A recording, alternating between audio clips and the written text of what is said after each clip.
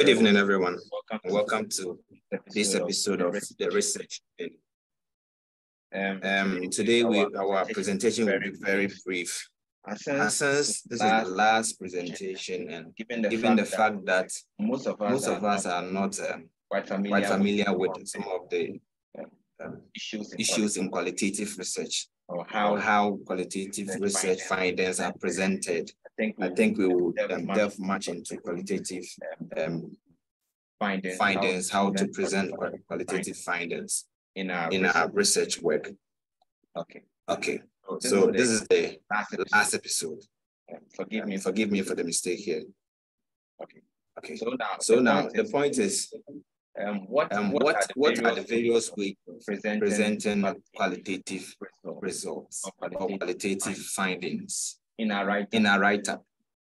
Now we have the thematic analysis, and it looks as if the thematic analysis is a kind of primary data presentation or data analysis technique for all qualitative research. Because the content analysis in a way comes up or boils down to thematic analysis. Okay.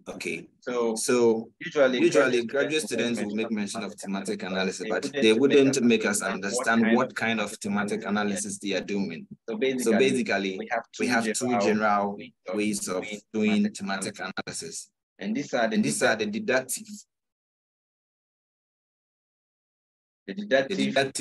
analysis or the deductive approach, and then the inductive approach. One thing about qualitative study is that it is very flexible in nature. Why am I saying qualitative research is flexible? Because in terms of data presentation and analysis, we don't even test assumptions. Unlike the quantitative research, where they will ask you, was your data normally distributed, or were you able to meet the non-parametric and the parametric assumptions?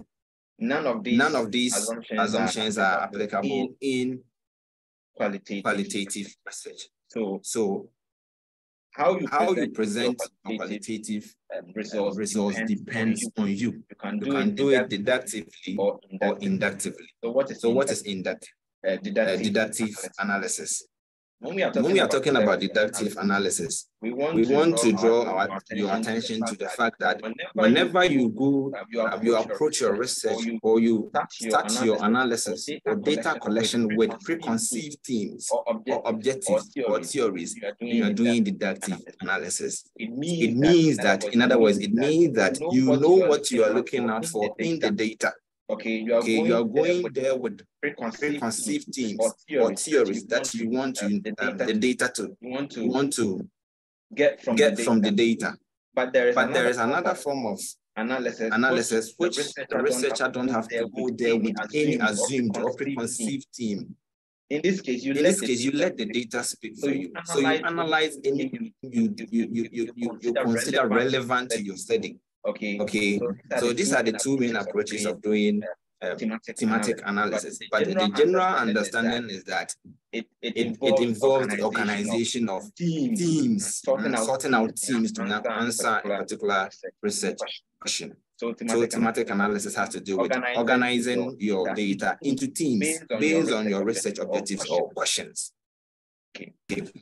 But then the point is, what is the difference between thematic analysis and then the qualitative content analysis? Qualitative content analysis generally has to do with analyzing or gathering data from tests.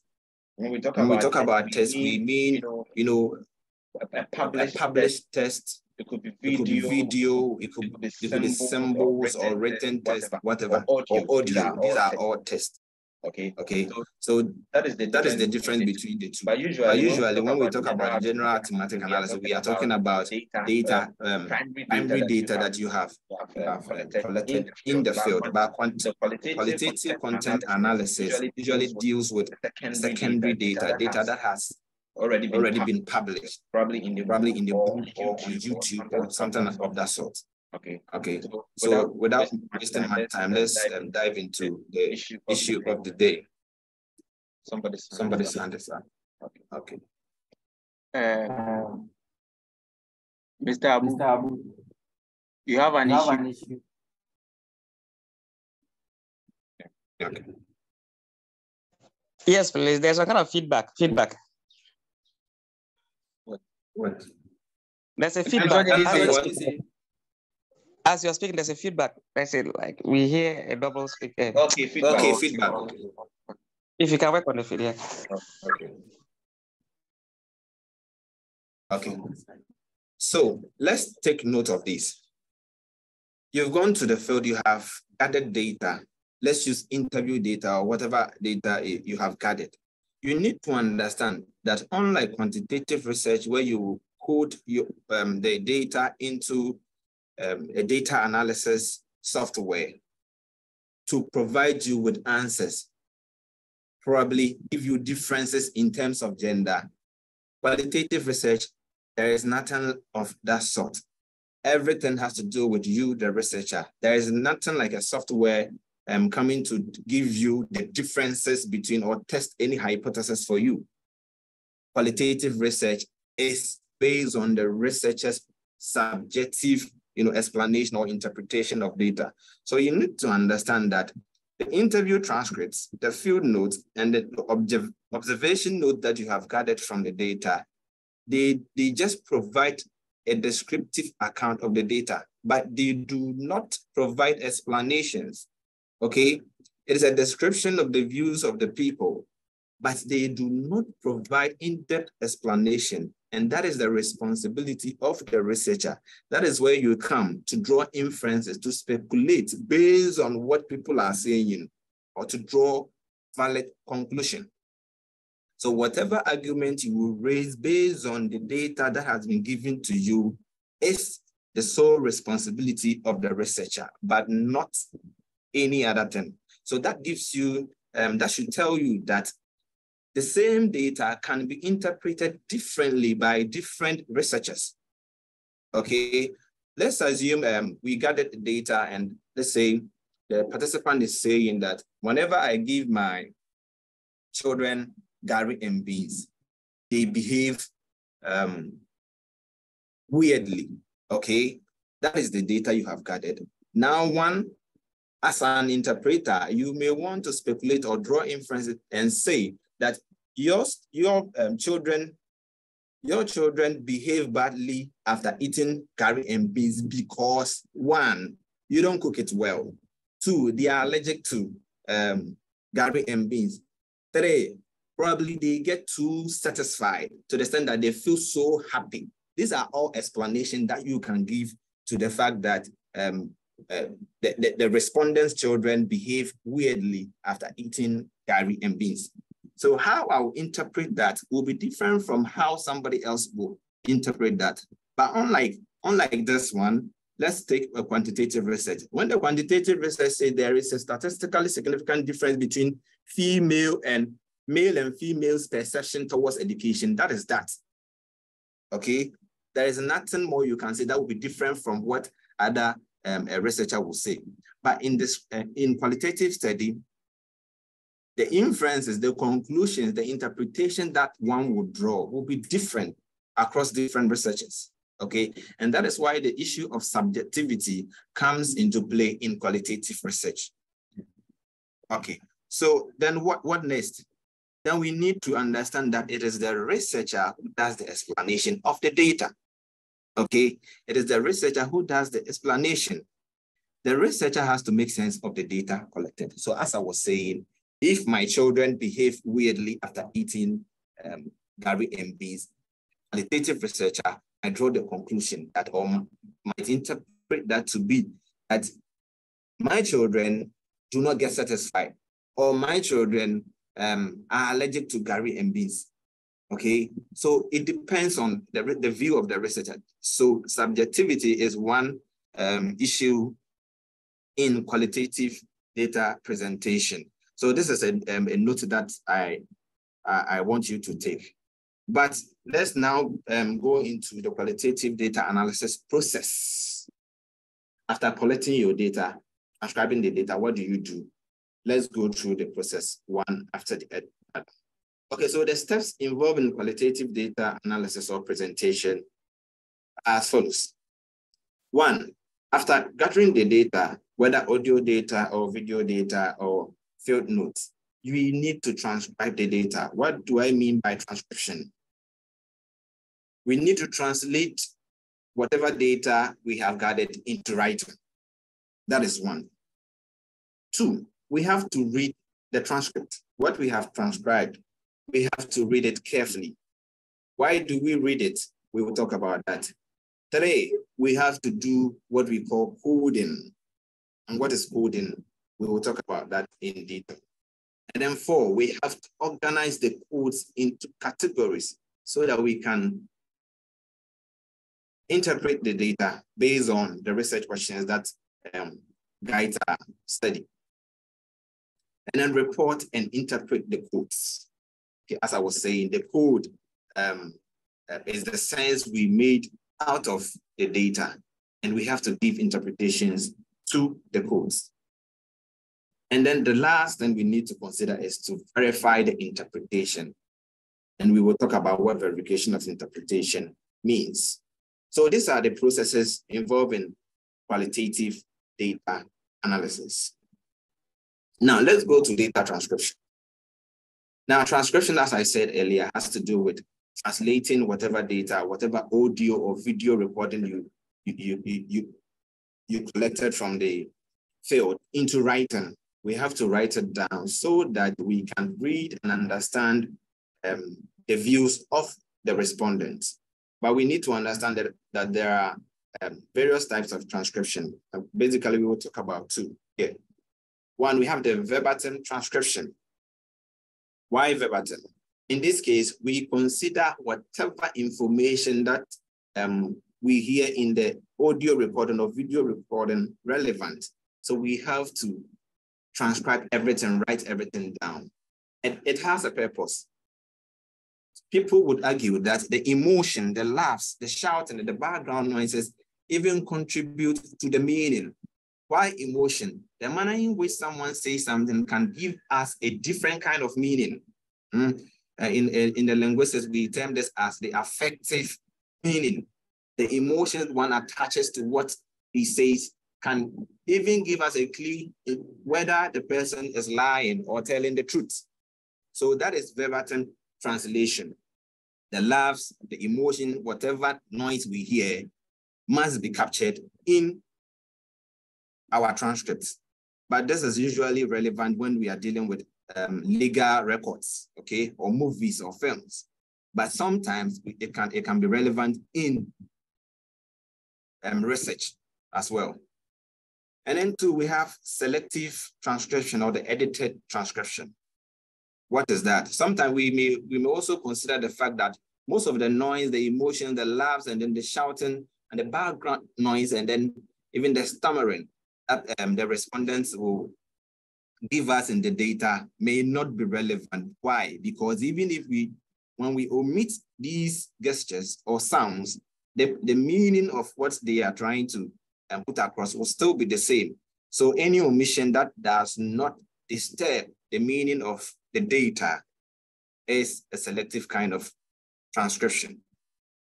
Okay. Now we have to also read the transcript. So reading the transcription. Why do we read? If you don't read the transcript, you will not understand what the participants are saying.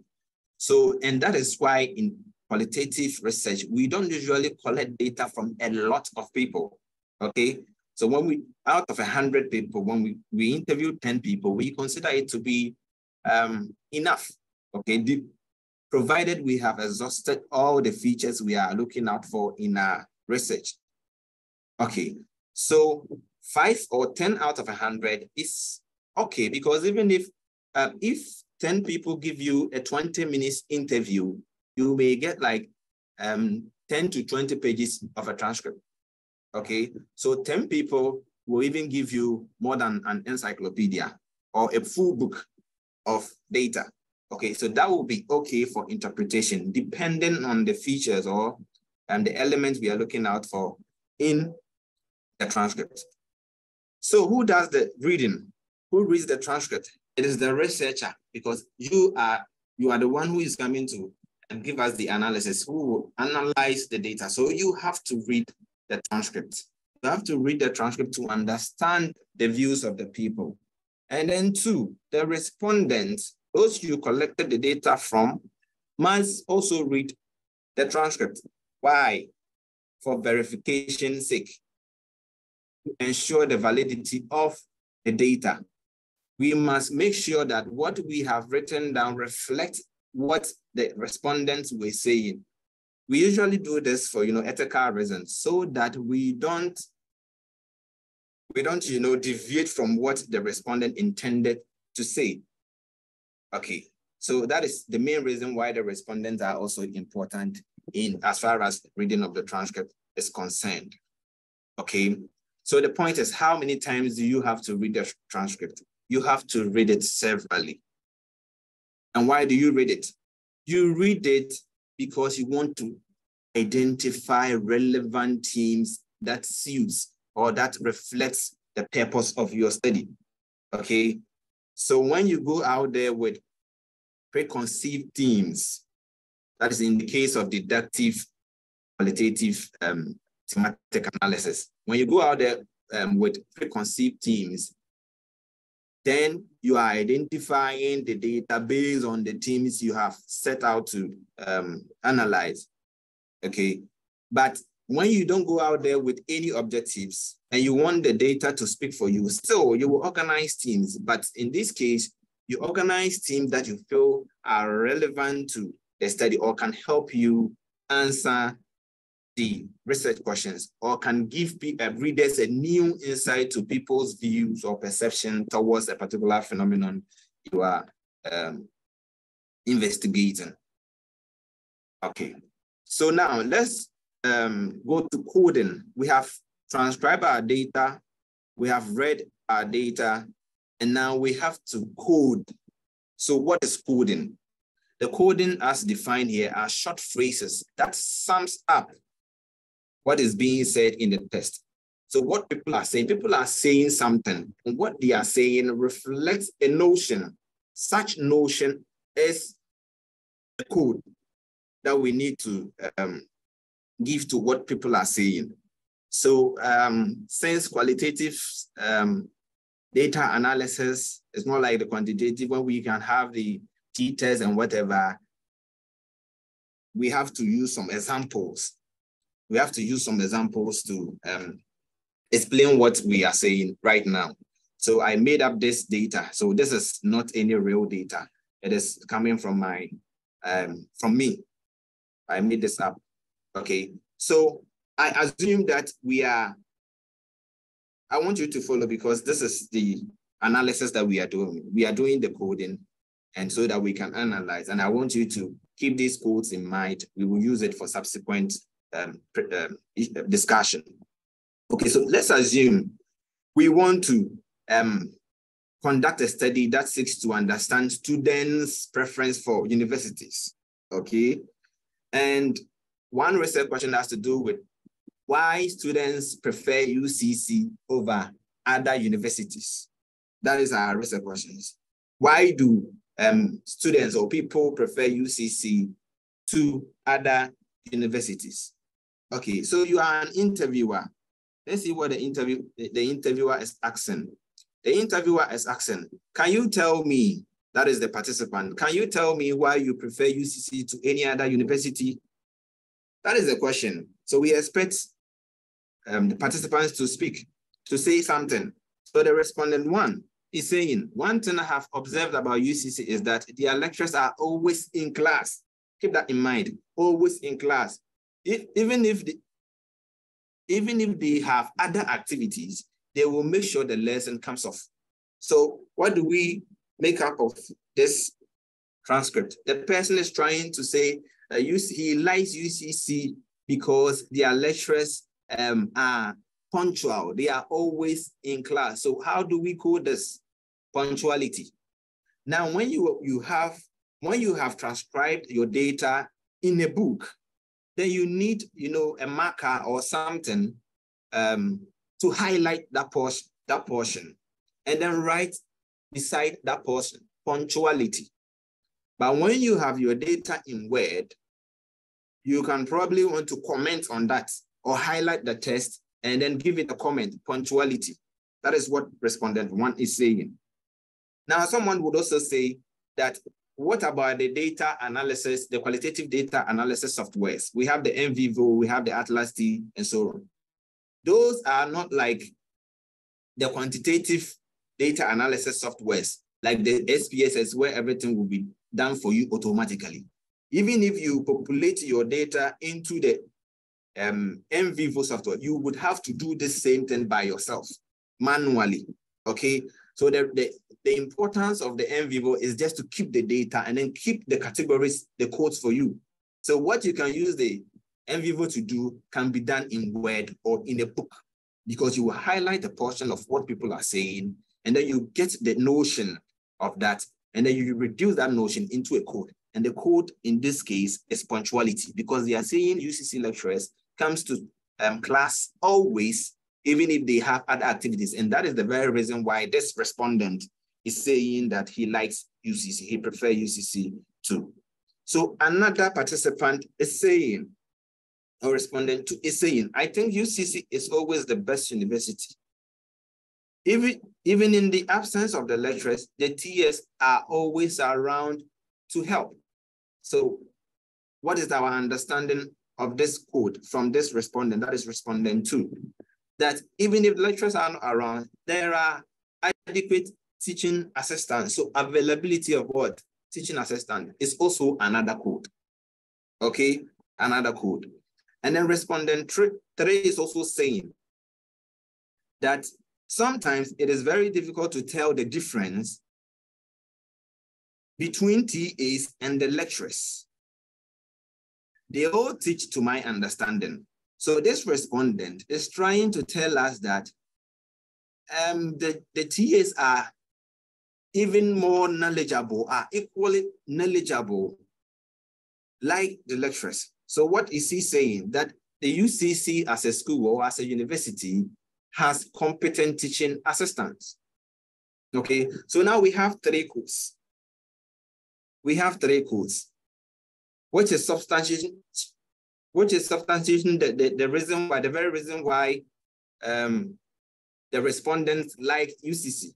Okay, and the codes are punctuality, availability of teaching assistants, and then competent teaching assistants. Okay, so let's move on. So now we have the codes. We have 3 codes now. We have punctuality among lecturers, and then 2, availability of teaching assistants, and then 3, competent teaching assistants. So now we have the categories.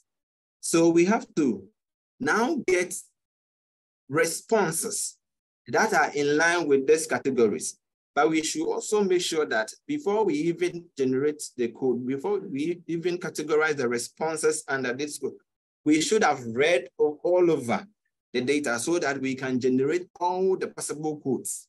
Okay, so now we have the 3 codes. Okay, so now categorize the code into themes or example. So we have punctuality. We have competent TAs. Let's work with these 2. Okay, now we are going to gather all responses that are in line with punctuality. And then since I have this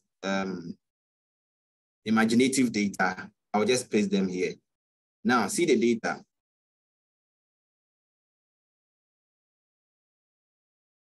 Now data, we have 3 responses that are in line with punctuality.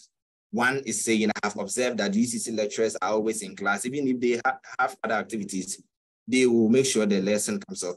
Another participant is also saying, I choose UCC because in UCC, there is nothing like it is raining, okay? Whether rain or fire, the lecturers are around to teach. This person also saying the same thing, that there is nothing like it is raining or there is a fire outbreak. UCC lecturers will be in school to make sure that lessons are in progress. So it is punctuality. And then we have another respondent, that respondent 3, who is also saying that the school is such a competitive one. In this school, lecturers rather wait for students, not the vice versa. Okay, so this one is also saying that even before students get to the lecture room, The lecturer will be there already waiting for them. So they are all talking about punctuality. So now we have gathered responses that are in line with punctuality, which are reasons why participants are saying they like UCC or they prefer UCC to other universities.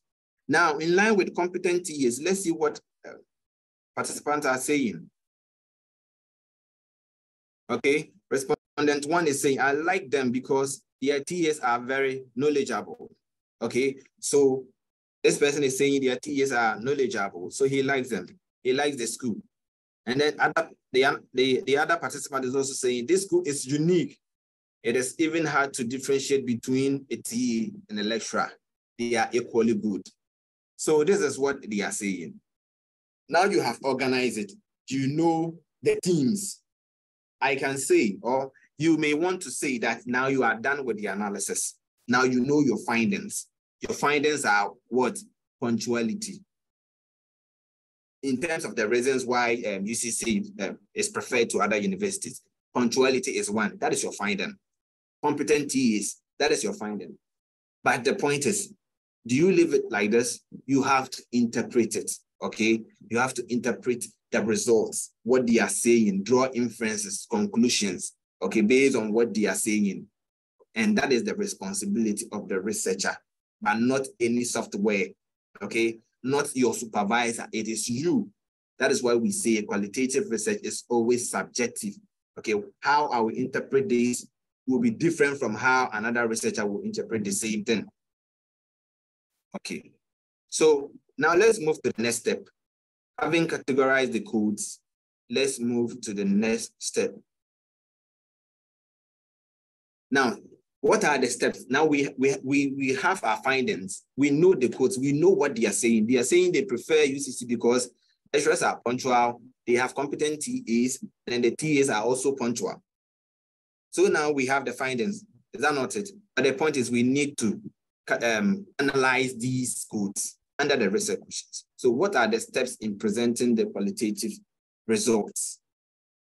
One, as usual, when we are starting to analyze our data, we need to restate the question. Sometimes elsewhere, you may not need to restate them, but in our circles, we have to restate the research question. Now, why are we restating the, we want to refresh their mind what the research question is about. So when you write your research question, now tell readers the purpose of the research question. If you want to, I'm not saying it is static, that is the only way you have to analyze your data. If you want to, but usually you will be asked to restate your research question. Tell readers the purpose of the research question. Tell readers about the participant who responded to the research question. Because in qualitative data, probably you were doing a sort of triangulation. So you gathered data from teachers, from respondents. So it will be very proper or appropriate to state the participant who responded in that regard. Okay. Now, 2, introduce the theme or the topic. After writing the research question, tell us about the theme you are coming to talk about. Tell us about the insight you have gained as far as the research question is concerned, as far as the responses from the respondents are concerned. Okay. We will work examples and you would appreciate why we are saying so. So, and then after that, you have introduced the major themes. What did you find? Present that. You are telling us that UCC lecturers are indeed punctual. Okay, that is what the data said. But then how do we believe in what you said? We need to present evidence. The presentation of evidence is nothing but what the respondents said in that regard. Okay, so you are saying UCC lecturers are punctual. What shows that is true? It is true because a participant, for instance, said this. A participant, for instance, said that. Okay, so show readers specific quotes that substantiate the topic or the theme. Okay, if possible or if available, you need to do data triangulation. Why? Data you collected from the students is an evidence to the fact that teachers are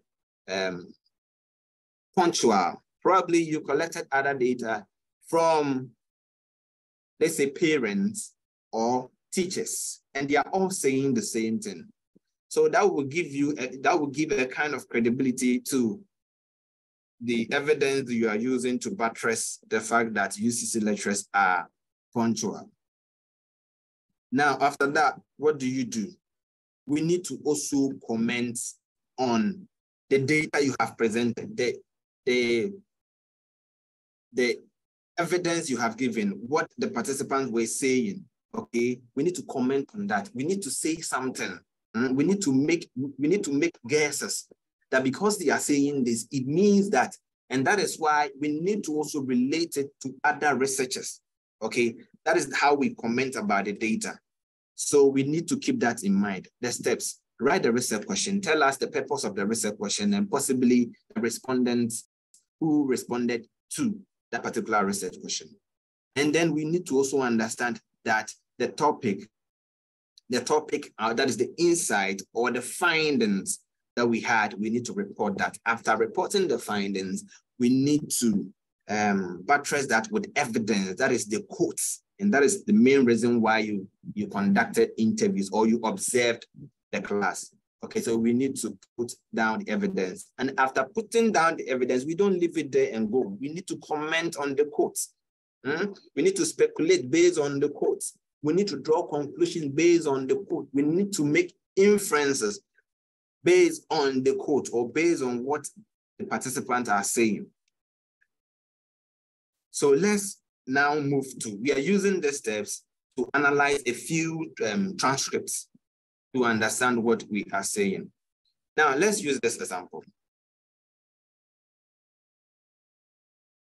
We are using the previous made up data, the data I manufactured. Now, this is our research question. What are students' reasons for ranking UCC ahead of other universities? Sorry for the grammatical error here. So what are students' reasons for ranking UCC ahead of other universities? Okay, that would need a question mark. So now this is the research question. We have conducted our interviews. They have said a lot.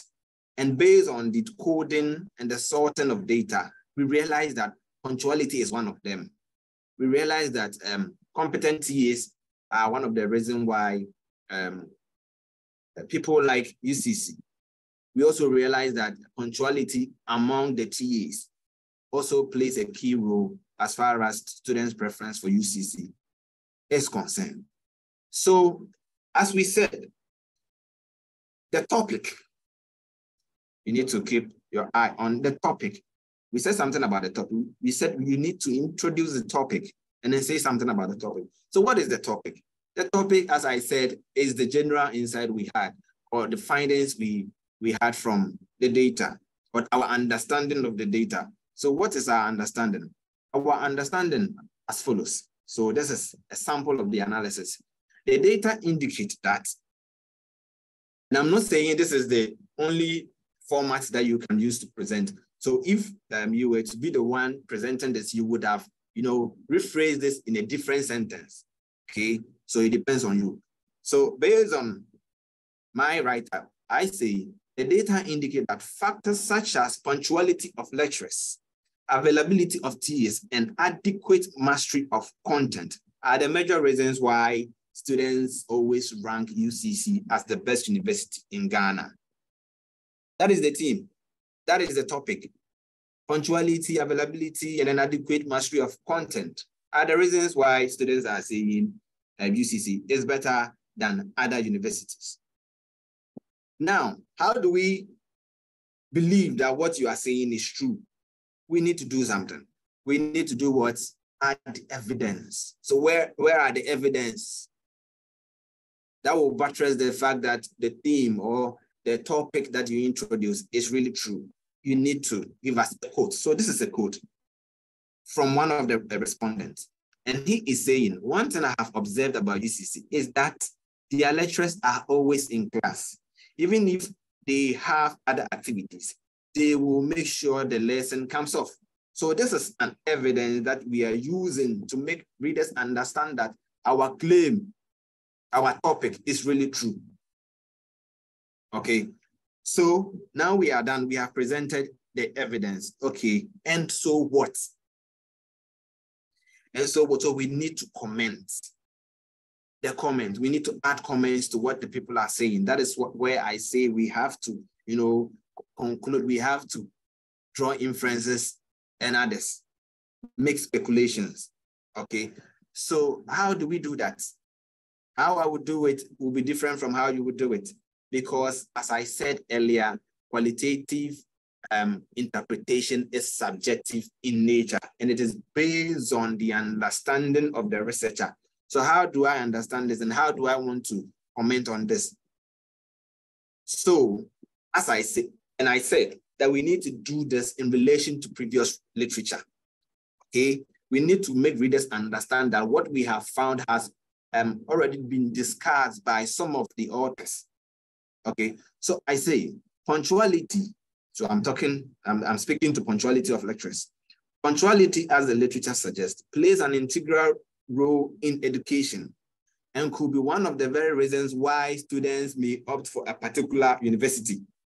Okay, so that is the comment. We believe that punctuality is one of the key determinants of students' preference for a particular university. Okay, and then we comment, we are saying the except above, that is the quote.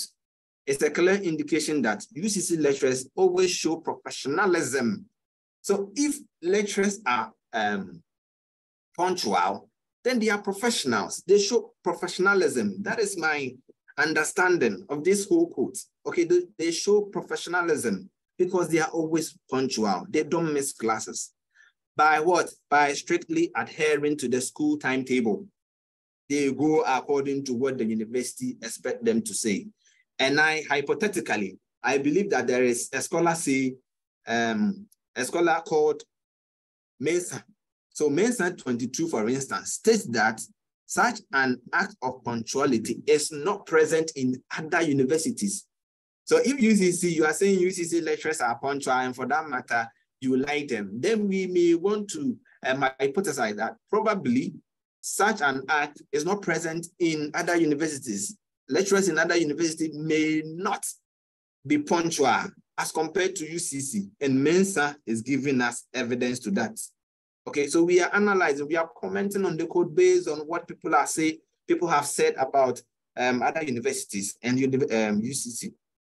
So Mensah 2020 states that such an act of punctuality is not present in the University of Gold Coast, the Ashanti University, and the Middle Belt University. Okay, it is therefore not surprising that students will always choose UCC over other universities. That is the interpretation I have given to you. Now let's remove the topic, the evidence, and then the comment, and then we combine this narrative and see the end result. So this is the end result. So this is the end result of research question 1. And remember, I just talked to only one point. So only one point, that is punctuality. Punctuality is giving me this narrative, which is almost half a page. Okay, only punctuality, half a page. Okay, so it means that even if I decide to talk about adequacy of mastery of content, or adequate mastery of content, and then availability of TAs, I will get a lot of things to say. Okay, so that is the nature of qualitative thematic analysis. So we can decide to also say talk about adequacy of or adequate mastery of content. With that one too, we have to, if you want, you have to introduce, a topic, and then you present an evidence. But you need to also understand that you can present 3, 4, 5 evidence, or 4, 5 quotes from different respondents, so that you give way to some of the claims. But someone will ask you, how many codes do I need for analysis? You collected data from, let's say, 20 participants. It does not necessarily mean that you should present whatever each of the participants or all the participants said in that. You can bring 2 or 3 because they are all saying the same thing. So 2 or 3 is okay. We are not quantitizing anything here. So it is okay for us to bring only 1 or 2 of them. Now, we are done with the interpretation. The last slide, talking about how do we verify the interpretation. Now, we are saying we need to do something we call the member checking. Member checking is a kind of, it's a way of determining the validity or reliability of qualitative research, okay? We need to, after the interpretation, which is based on our subjective understanding of what the people say. Some scholars are arguing that we need to present the interpretation to the respondents again. They will read and then give us feedback as to whether what we said is in line with what they were thinking. It's in line with their assumptions or their imagination or whatever regarding what they said. Okay, so member checking is very important. But the point is, would you get the time to do it? So a lot of people, a lot of qualitative researchers will skip this phase. But even if you skip this phase, you should also make sure that the peer examination is done. What is peer examination? Peer examination is where after the interpretation, you present your interpretation or the write-up to a fellow researcher, to a colleague who is also knowledgeable in qualitative research or in the field, to also read over and give you feedback as to whether your interpretation are not too biased or it's not, deviating from what the respondents were saying. Okay, so peer examination and then member checking are 2 of the ways in which you can verify into a particular code or codes is appropriate or not.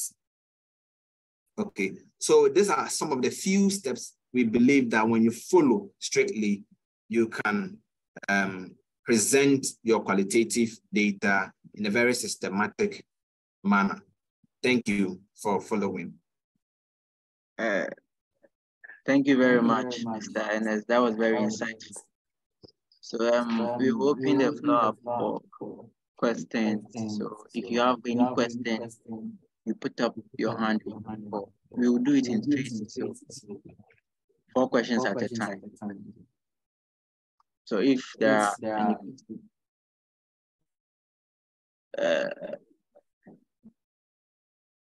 please, if you have any questions, please put up your hand. So you take our first question from Mr. Bismarck. Mr. Bismarck, if you can hear me, kindly ask your question. Okay, thank you very much. Thank you very much for the opportunity and thank you for such a wonderful presentation. I would want to ask regarding the hypothetical data analysis and interpretation that he did. Okay. Yes. So we could see that there were 3 issues that were present, of 3 findings in terms of punctuality, availability of the TAs, and the other one. But in the interpretation, it appears that, I don't know, maybe it is because of, just for example, that the other 2 were not captured in the interpretation. Was it intentional or that is just a way of going about it? Okay. Let me give you that feedback right now. Yes. You saw only 2 because of, for presentation's sake, but in your actual work, whatever team you discover in the data, you need to speak to the team. I hope you understand.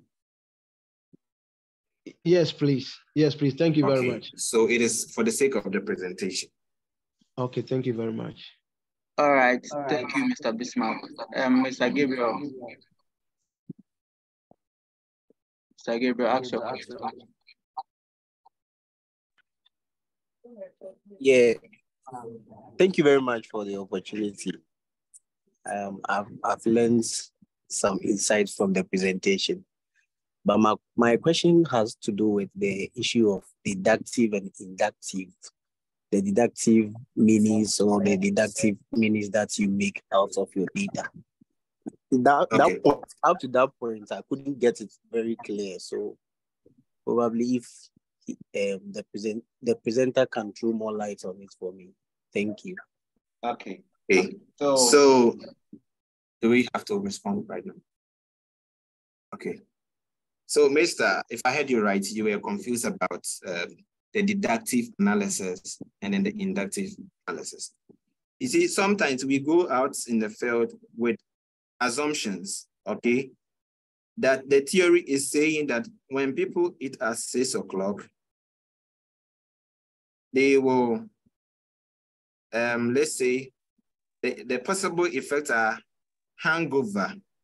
That is one. So we are going there to ask people who eat at 6 o'clock whether they will get hangover. Okay, so hangover is one. And then 2, sleepless night. Sleepless night. And then 3, we have what? Let's see other possible effects of eating at night. Headache. And then what again? Stomach ache. So this is what the theory is saying. So this is what we mean by preconceived themes or objectives or theories. So we have a theory. So you are conducting your study and your study is based on a theory. And the theory is telling you that if people eat at 6 o'clock every evening, they will develop hangover, sleepless night, headache, and then stomach ache. Okay. And now we have a research problem. And the problem is saying that people in Dansoman eat at 6 o'clock and they are suffering. Okay. So because of what the theory is telling us, we are going there to ask them questions that are related to what? Hangover, sleepless night, headache, and then stomach ache. Do you understand? Such that anything that they say that are not in relation to our preconceived themes will not be considered in the analysis. Okay, but in inductive analysis, they are mostly exploratory. What I mean by exploratory is that we don't know the effects, okay? All we know is that people are eating at night in Dansoman, and for that matter, they are suffering. But we don't know the kind of suffering they are experiencing over there. So when we get to Dansoman, we ask them, when you eat, whenever you eat in the evening, how do you feel? They will talk about a lot of things. Different participants will talk about a lot of things. We don't know what we are looking out for. Now we come home, we transcribe the data, and then we start reading the data, and the data will tell us the possible effects people are saying they get after eating at 6 o'clock. One of them is bad dreams. See, the bad dreams, the theory did not talk about bad dreams, but the data is telling us that bad dreams occur when you eat at 6 o'clock. Okay, and then the other possible is bedwetting, right? So these were not anticipated. Okay, but the data is revealing all these. This is inductive because we did not go there with the preconceived themes, that is hangover, that the theory is telling us that hangover and sleepless night are the possible causes. We allow the data to speak for us. Okay. And that is the beauty of qualitative research. You may go out there with research questions and objectives and themes that you may be looking at, but someone will tell you something new. The moment you add that something new to the interpretation, you are in a way doing inductive analysis. So we don't usually talk about inductive analysis because they are mostly in grounded theories. And in grounded theory, you go out there and you allow the data to generate theories for you based on what people are saying. So you can formulate an assumption out of what people are saying. But in deductive, you out there based on what the theory says you will. So you are going to discover what the theory is telling you. All right. Okay, I get it. Do you make sense out of this scenario? Yes, please. Yes, please. It's well understood. Yes. So you may want to read more about it and get a second second point of view. Yeah. Yeah. The understanding I got is that it means that for the deductive, right from the onset of your study, when you set up your objectives, you clearly see that, okay, this study is being guided by a specified theory, and the theory will guide you with preconceived themes. Yes, some that's it. Themes. Yes. Okay. Thank you very much. That is it. That is it. Yeah. Thank you. Thank you very much. All right. Okay. Thank you, Mr. Gabriel. The floor is open for questions. So if you have any questions, please put up your hand. iPad. Yes, I have a question. Good evening. Okay. Go on. You know, when we talk about transcribing the data, especially from focus groups, do we have any software? Do we have any software that can assist in this process? Okay, for data transcription, we have software that can help us to transcribe the data. But we have to make sure that the language, because we are living in an English world, everything is in English or probably French or something. For us in the, any data that is, somewhat Ghanaian language, whatever French, because our language is not internationally well recognized in terms of technology, you may not use those. You may not be able to use those. So we have a transcription software like Audacity. Audacity, when you populate the audio or you upload the audio into Audacity, it will transcribe it into writing. But the point is, you have to buy this. You have to buy it from the store, from the web, and it may be very expensive. And then we have the other one called, I think, Balaboka or something. Okay, there are a lot of them, so they can do the transcription for you. But thank you for that. In terms of reliability, is there any particular software that you would recommend in terms of reliability? Reliability and accuracy. Accuracy in terms of the transcription. Yes. So the Audacity will help you with the accuracy. Okay. And then the accuracy is somehow subjective, because sometimes the person may be speaking English, but the kind of accent the person is using may not be recognized by the software, and that will create some form of anomaly, which you may have to correct manually. Yes, you understand? It depends on the accent. The African accent is not that close to the foreign accent, and that can also create problems in terms of reliability of the transcription. So one other question: Have you used any of the software yourself? No, please. I don't use the softwares because one, it is quite expensive to get. But I'm planning to get one of them to do a big project that is upcoming. Apart from that, without that, I do manual transcription.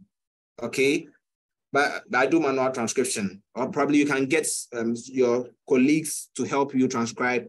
But that comes with dangers, because there is someone doing the hard work for you. The dangers are that they may omit a lot of things. So the task now is on you to perform the transcription. All right, thank you very much. Okay. All right, thank you very much, sir. The floor is open for questions. So if you have any questions, please pick up. Okay, Mr. Abu.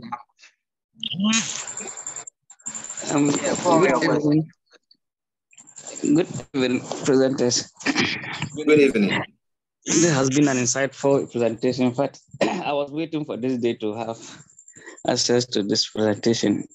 I've missed a lot. I know I've missed a lot from the previous presentations.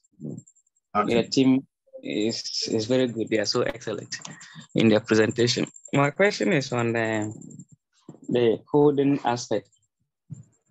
Again? The coding, CODIN. Okay. And the teaming. The difference between the coding and the teams. Okay. So and I'm not that pleased. You are not that convinced the difference between I'm not finished with my question. Okay, you can. Let me finish and then you come in. Okay. Then the teaming and the coding, that's what I'm talking about, the difference between the two of them. Both of them. Then we have the quotation. In fact, you have really opened my mind to the quotation system. Earlier on, I thought quotation is a form of team. But today you made it that quotation is like you're quoting what the respondent is telling you. Okay. If I'm clear with your presentation, that what the respondent is that one is what you are trying to say. Okay. And when you have respondents, respondent of 18 respondents, and you want to pick some of the codes, as you are saying, it means that in each team, as you were saying, so select at least a maximum of 3 codes from each team or each code. Okay. Is that right? If I get you understand. Yeah. There is no threshold. Okay. Okay. So should I respond? Okay, let me respond to this one before I forget. So there is no threshold as to the number of participants you have to present their codes. There is no threshold. But what we are saying is that at least get 2 or 3 of them so that we know that what the first person said has been said by other participants. But since we are not quantitizing, we don't say we are populating all the 18 respondents, what they said, into the narrative or into the interpretation to lend weight to what the claims. No, you can use 2, 3, 4. You don't have to populate everything. Okay. Okay, so that is the point. But there is no threshold. There is no established number of codes you should use.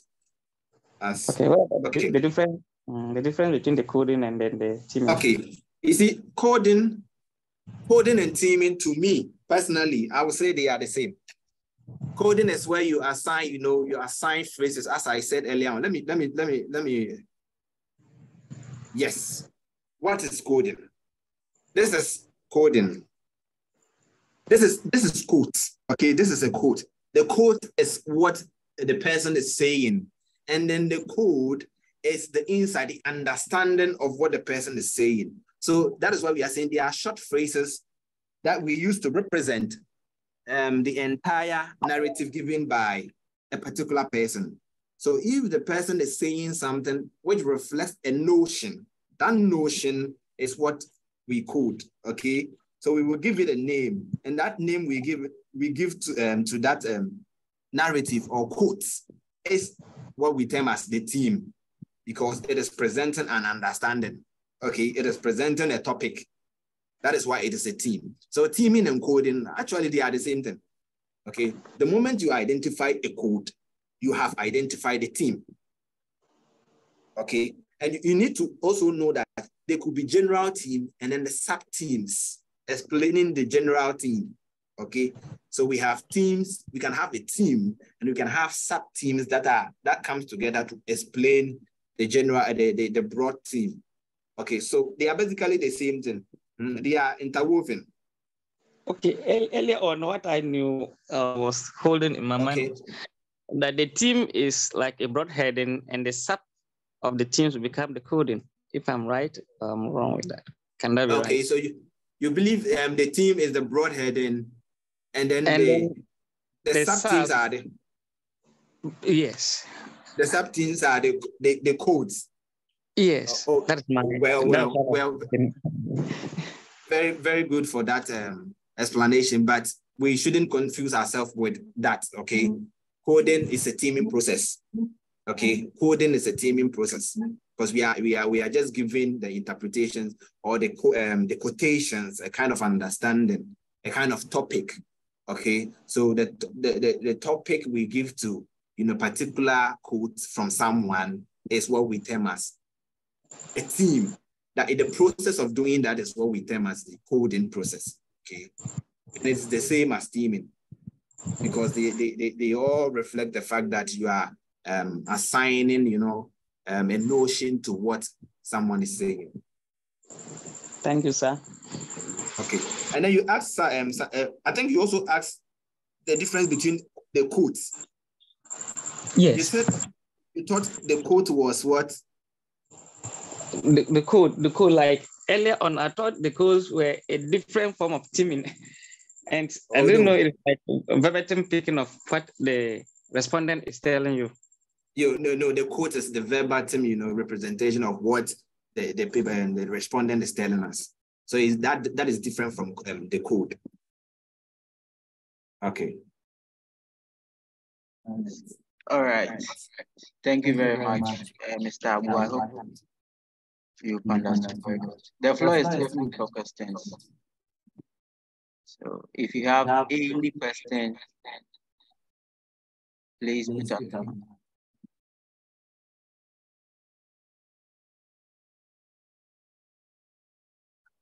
All right. It looks as if there are no more questions. So we'll be ending the session. Thank you very much, Mr. Ernest, for being the coordinator for today. So, on behalf of the Grasag-Ucc leadership, we would like to express our heartfelt gratitude to all of you who joined today from the beginning of this research journey. This program has been very insightful.